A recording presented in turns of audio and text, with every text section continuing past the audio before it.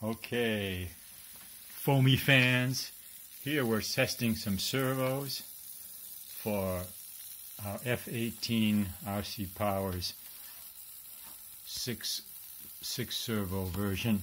We're running the servo tester, and on 5 volts we see that we hit 300 milliamps. If we switch to manual mode, we can sometimes hit 1 amp, just 1 amp. And we see the constant current flashes. That means we're peaking sometimes at 3 amps, even though it doesn't get up on the display.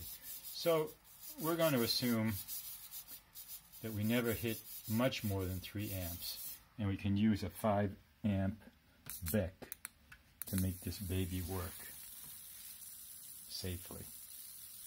Obviously, we could not use the built-in BEC of the ESC, which is linear and never could handle that much current.